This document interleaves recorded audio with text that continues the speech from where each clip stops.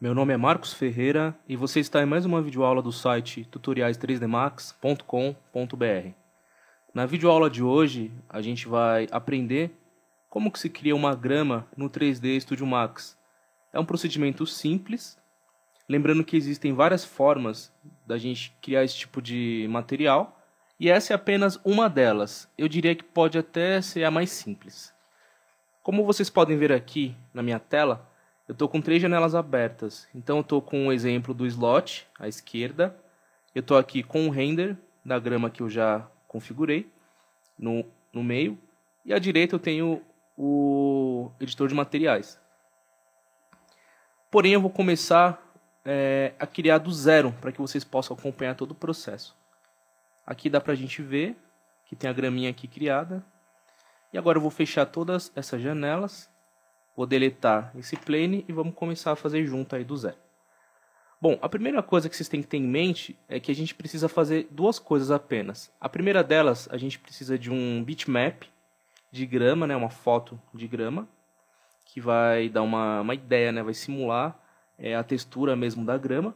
E a segunda coisa, a gente precisa de um displacement que dê a altura da grama. Então, uma imagem que vai dar a aparência de grama e vamos ter um outro slot aí que vai dar a altura da grama. E com essas duas coisas a gente vai conseguir ter uma grama convincente.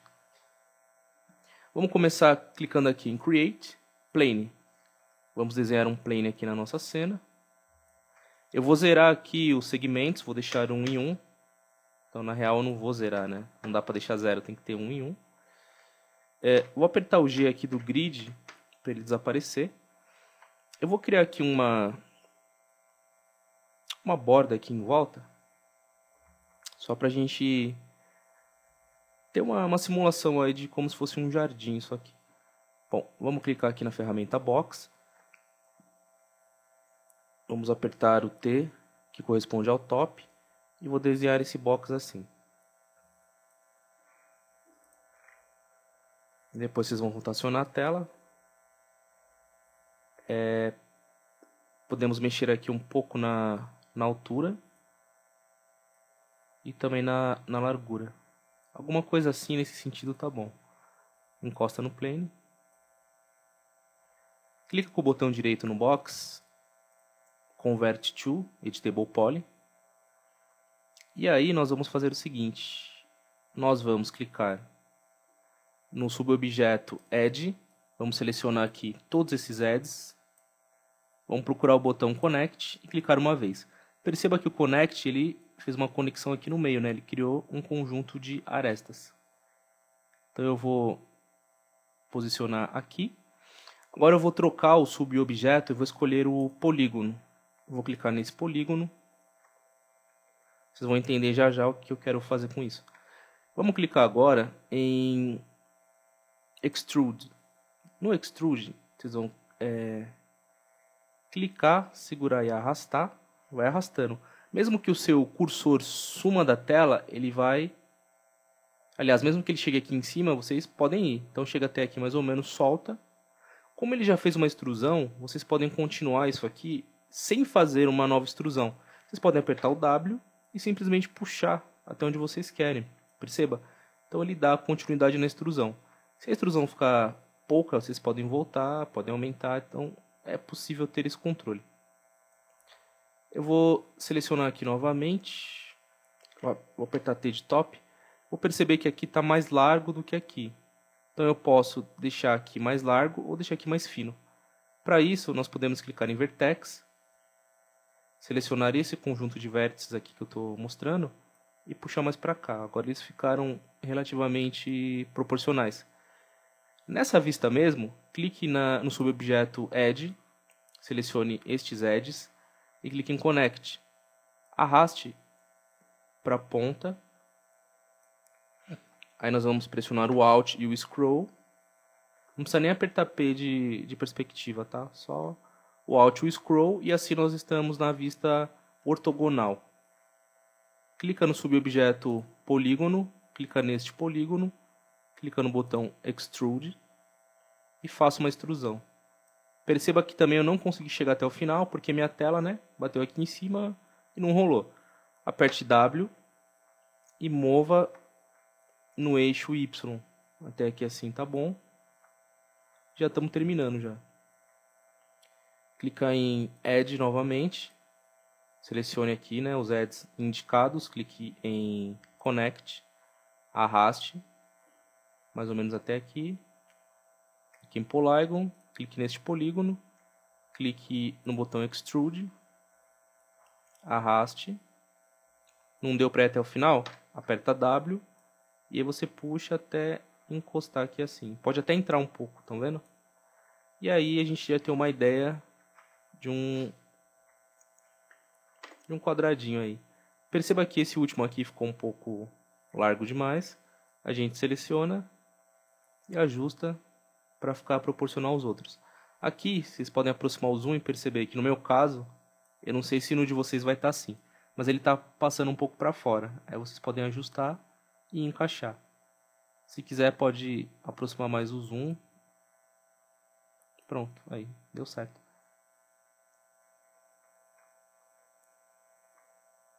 Pronto, então daqui de dentro vai sair a nossa grama. Estão vendo? E aqui vai ser uma composição apenas. Para a gente pode colocar aqui alguma coisa, sei lá, um tijolo, enfim. Alguma coisa nesse sentido. Bom, aperte Page Perspective.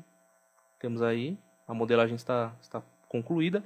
E agora vamos partir para a criação dos materiais. Então eu já deixei aqui a minha internet aberta, eu fiz uma busca por grama. Vocês podem fazer aí também. E vamos pegar uma textura de grama. Não pega uma coisa muito verdinha assim, que eu acho que fica um pouco artificial. Pega uma grama um pouco mais detonada, assim, dá um pouco mais de realismo para a cena. Essa é a minha opinião, não sei se é de vocês. Também não pega uma grama muito alta, porque não vai fazer diferença nesse caso. Então, procura uma foto que foi tirada de cima, não pega uma coisa meio angular, senão também não fica muito convincente. Eu acho que alguma coisa como essa aqui já tá bom, estão vendo? Então eu vou clicar, salvar a imagem como. Eu já criei uma pasta, deixa eu procurar ela aqui, não é nada disso aqui não. Tá dentro do meu HD externo. Já criei a pasta do projeto. Eu vou até ela. Parece que faz 3D. Colocar por data aqui, ó, grama. Vou criar uma pasta chamada texturas, só para deixar um pouco mais organizado. E vou dar o nome de grama. Aproveitando aquilo que eu falei, vamos fazer uma busca por tijolo, para a gente poder decorar o murinho que está em volta. Então perceba, tem um padrão aqui e tem esse aqui também. Eu vou escolher esse aqui. Salvar imagem como.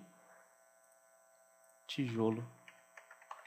Lembrando que essas imagens nós não estamos utilizando em projetos profissionais, né? É só a nível de estudo. Então, vale lembrar que para que a gente possa criar um projeto profissional, um freelancer, por exemplo, o ideal é que a gente trabalhe com imagens que tenhamos direitos autorais, né? Então a gente pode utilizar a imagem de banco de imagem gratuito ou também comprar as tais imagens.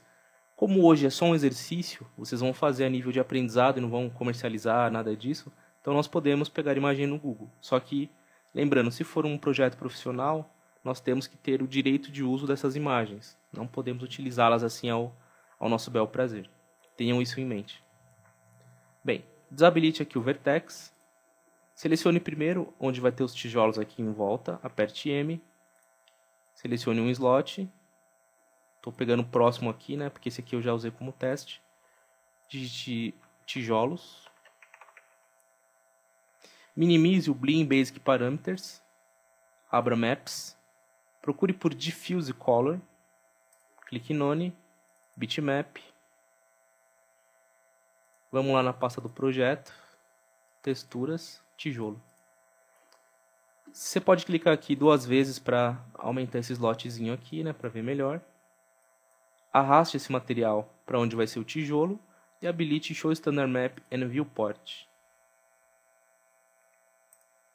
Perceba que não está muito agradável, né? Não está muito muito legal isso aqui.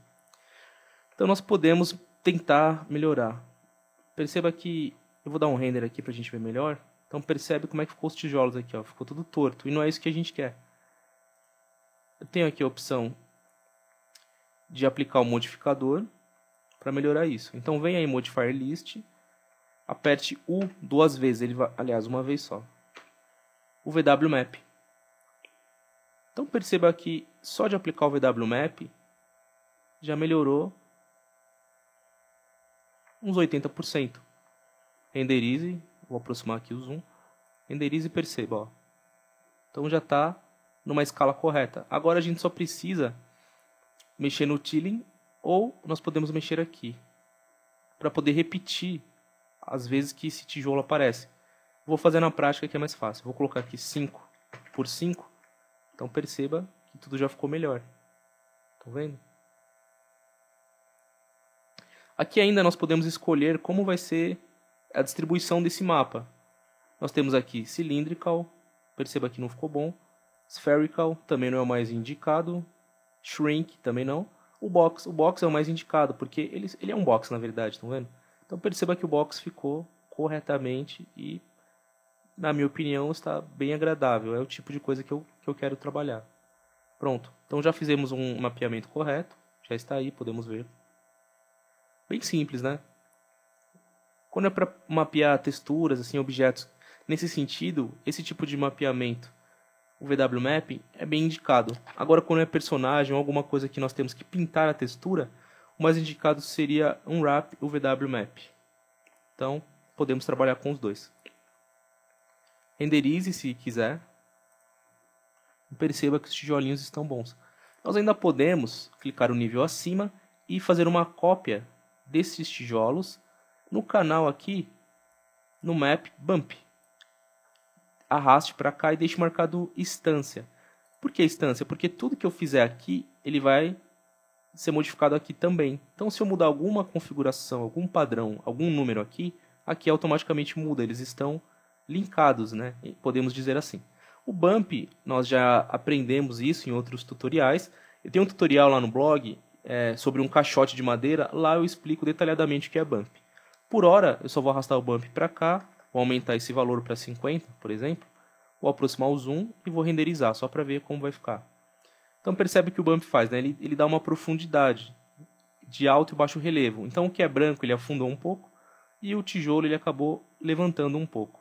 Eu vou aumentar esse valor, vou colocar aqui um 100, por exemplo. Então perceba que, né, ele tem uma rugosidade. Quem tiver dúvida, pratique este tutorial. Terá mais facilidade ou um maior entendimento sobre o que é Bump. E agora, finalmente, vamos criar a nossa grama. Para isso, aperte M, clique no próximo slot vazio, chame de grama, para ficar mais organizado. Feche o Blend Basic Parameters e pode fechar também o Shader Basic Parameters. Quem tiver dificuldade com o editor de materiais, também existe um conjunto de videoaulas sobre o editor de materiais. Recomendo que vocês façam, é bem explicadinho, bem completo e pode ajudar as pessoas que ainda não têm muita familiaridade. E até aqueles que já têm, podem dar uma olhada e pegar algumas dicas novas. Abra Maps, em Diffuse Color, clique em None, Bitmap, Grama. Clique 2 vezes nesse slotzinho aqui pequeno e perceba que a grama já foi aplicada.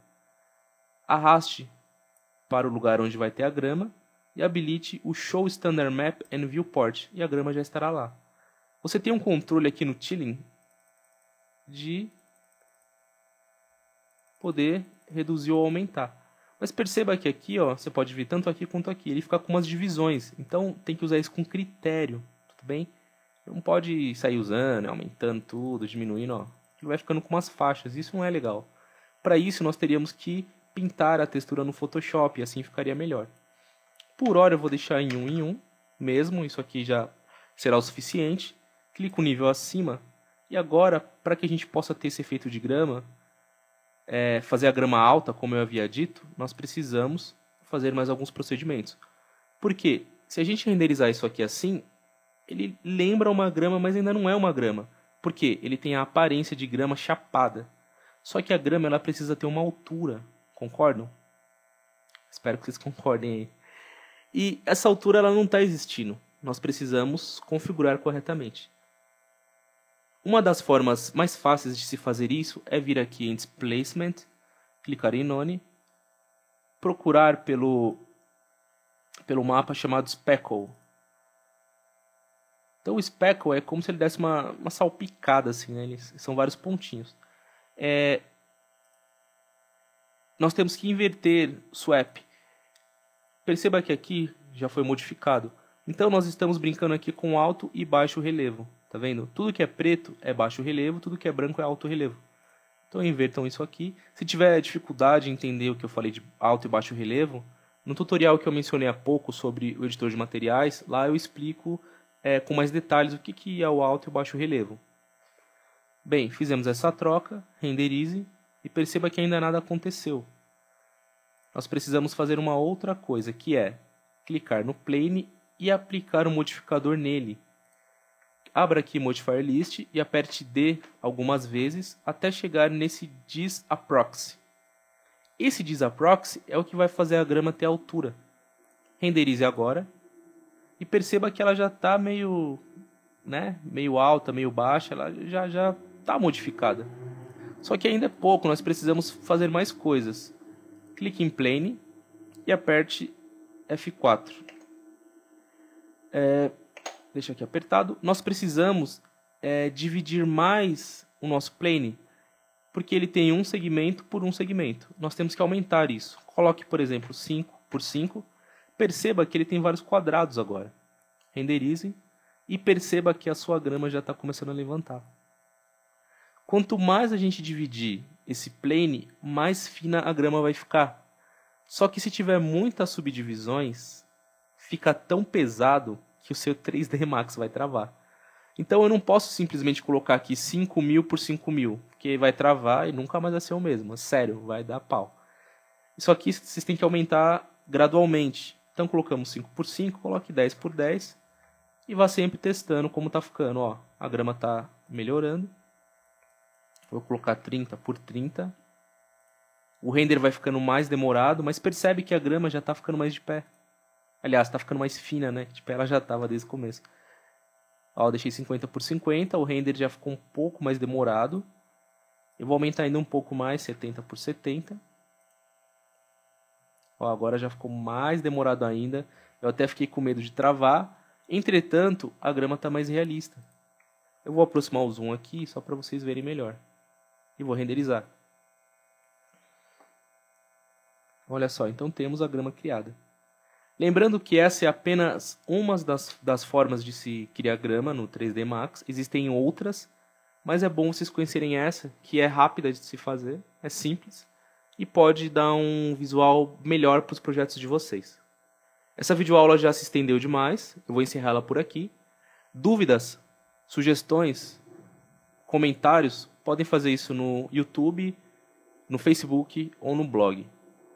Se você gostou do vídeo, dá um like, isso é importante aí. E é um feedback que vocês dão para a gente continuar o trabalho, né? É um sinal de que o trabalho está ajudando vocês. Meu nome é Marcos Ferreira e você assistiu a mais uma videoaula do site tutoriais3dmax.com.br.